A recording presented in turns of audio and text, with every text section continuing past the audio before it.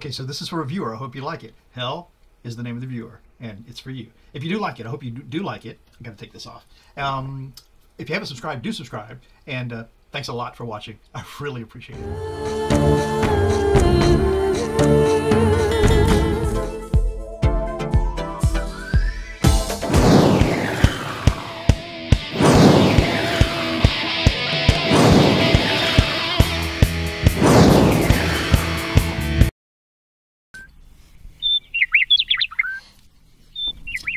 Hi, I'm Mark. This is my journey through tarot. Come on.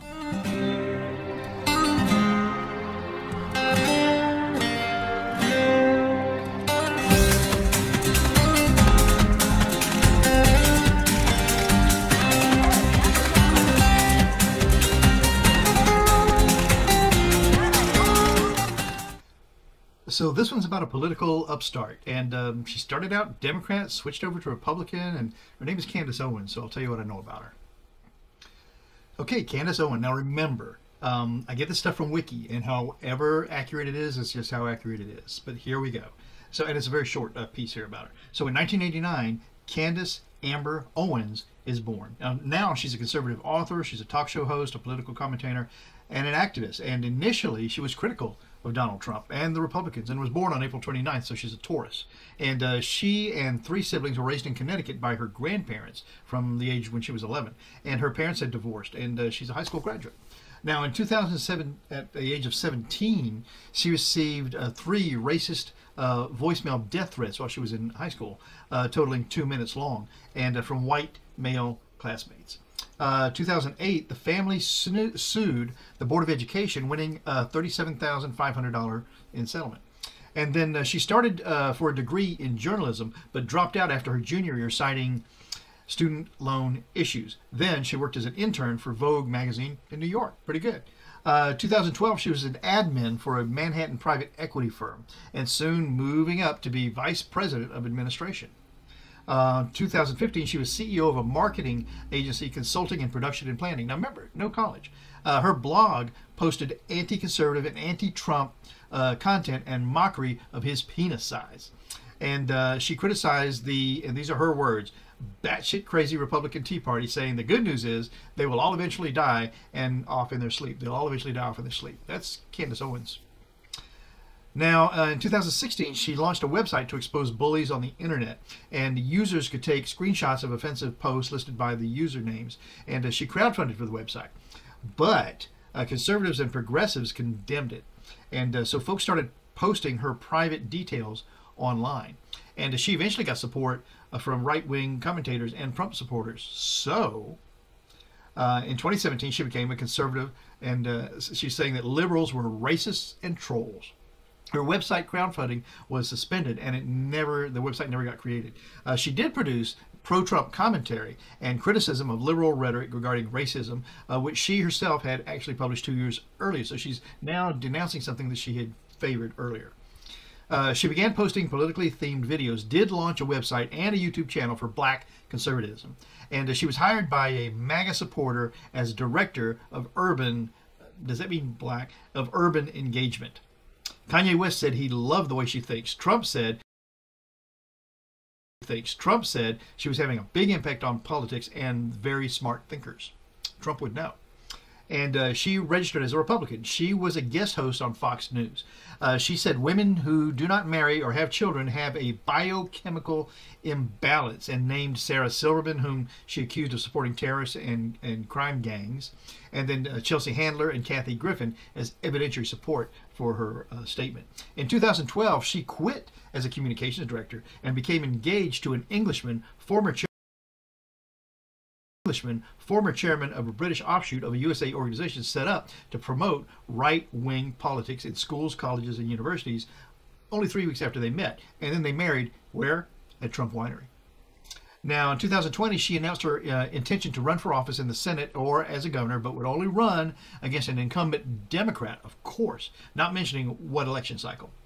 In 2021, she joined the Daily Wire and hosts Candice, a political broadcast, or a political podcast, and she is considering a presidential run, of course, in 2024. just a little bit more. She says Trump neither engaged in rhetoric harmful to African Americans or policies to harm them. She has described Black Lives Matter protesters as a bunch of whiny toddlers, pretending to be and they're pretending to be oppressed for attention, and referred to police killings of black people as trivial. That's her that said that, not me, her. Abortion is a tool for the extermination of black babies, she says. She proudly self-identifies as an Uncle Tom. And she said the Republican Party's increasing white political support is a myth, even though historians say it's well documented all the way back to the civil rights era. And she supports same-sex marriage, is in favor of banning transgender individuals from undergoing reassignment surgery while they're in the military. Okay. But she does not oppose fully transitioned individuals from being in the military. She's a member of the National Riflemen's Association, the NRA, and says it has the NRA was founded as a civil rights organization to train African Americans to arm themselves. Actually, it was founded by Union, not Confederates, but Union Civil War vets, to improve soldiers' marksmanship. So it had honorable beginnings, I suppose. But now we're going to see what the cards say about Candice Owens. Okay, so the Witch's Tarot. You know, this is by Ellen Duncan, and I'm not sure who actually publishes these cards. Illustrated by Mark Evans. Haven't done any research into it. And, but, I mean, they're just an inexpensive little pack of cards that I bought on a whim. And I don't use them very much, although I should. I mean, there's nothing wrong with the cards. I think they're probably a knockoff of something else. The cards themselves are very basic. They're easy to use. They shuffle nicely. I mean, there's a lot going for these cards, actually. And then the depictions on them, I don't know if you'll be able to see them that well because they're kind of small cards, and I'm not sure about the distance between the camera and the table for this these little cards. But I mean, they're nice pictures. They're thoughtful. Someone has put a lot of intention into making these represent the symbols that they should. So I don't tend to give these the credit they deserve by not using them enough. And so I hope I change that, but probably I won't. I spread the cards out like this so that you can see them, and I used to always want to see more of the cards that readers were using when I was just viewing videos. And also it's a good way to get people's energy into the cards. If you're doing a reading, you can let them spread it out if they don't want to shuffle. So there you go, Witch's Tarot. So here we go with the Witch's Tarot and Ellen Duncan. I mean, what a character. So I mean, for me, I'm just going to tell you right now, before the cards give us any clues here, I just feel like she's someone who started out feeling like a Democrat because she thought she could get some recognition that way, and then once she realized that the real way she could bump start her social presence was to go controversial Republican, she jumped in with both feet. So that's my take. But let's see what the cards have to say about her. What an unusual person. Candice Owen. Candice Owen. Candice Owen. And it just looks like she's another one of these young folks that have been enthralled with this instant fame. I mean, it's just a la Kardashians. That's what it seems like to me. But Candice Owen. Oh, what questions can we ask about Candice Owen? Candice Owen, is she real? I want to know, is she authentic? Is Candice Owen authentic, or is she just seeking fame? I think that's, oh, that's a mess. Let's try that again. Candice Owen, is she just seeking fame, or does she have actual convictions about what she's talking about? Let's take 6 cards. 1, 2, 3, 4, 5, and 6. Candice Owen. My goodness. And what they don't realize, these folks, and I got to remind you, when these cards, when I pull them together, if they're in a different order than when I laid them out, that's the way the cards want to be read. That's just how I look at it. Is she just seeking fame, or is she real? The signifier of this card is death. Look at that. I'm not sure how to interpret that for her, but it is a signifier. Death is the end of a cycle. It could be actual death, although it seldom is. But it's definitely something that's coming to an end, and something new is going to have to start after that. But it looks like that's not a great card to be your signifier card, death. Very interesting. The challenge to that death card as to whether she's real or just seeking attention is the Queen of Pentacles Oh yeah, and look at that. This card, this queen even looks like Candice Owen. I mean, that's striking. So I think, yeah, she's seeking fame. The challenge to this end of things is her seeking fame. So yeah, she was getting nowhere, and so she found something that would push her along. The base of this reading then is the Ace of Swords. So the base of this, swords for me are always, I mean, truth and justice and rules. And this Ace of Swords is a great big offer of truth and justice. So that's an odd base of the reading for me, but I'm very prejudiced about this, the outcome of this reading. I have to tell you right away. I feel like I should learn how to wipe that out, but I can't. The past of this reading is the Knight of Swords. Okay, so she is the Knight of Swords. She's trying to make something happen. I think the swords in this case is more indicative of moving something forward somehow. And then the sky of this reading for Candice Owen are celebrations, and these are smallish celebrations. She found a way to find some success, and that's good enough for her. And actually, she's doing a pretty good job of it. So the likely outcome, this first part of this, and we'll do a full Celtic cross on her and maybe a couple other cards, is the Ace of Cups, which is just a flooding offer of passions. And I think that's what she's tapped into. She's tapped into this very emotional group who are willing to follow when she says emotional things. I'm sure this reading is tainted by how I feel about this. But let's continue. Candice Owen, are you real or are you fake? And the self, Candice Owen, are you real or are you fake? The self of that reading, the Seven of Cups, which is illusion and delusion. Exactly. I mean, I guess I would eventually get a card that would verify my feelings. I don't know, but this is pretty interesting. That she starts off with nowhere, okay. The signifier of herself right now is illusion and delusion. Very interesting. That's in the environment of what? What is that in the environment of?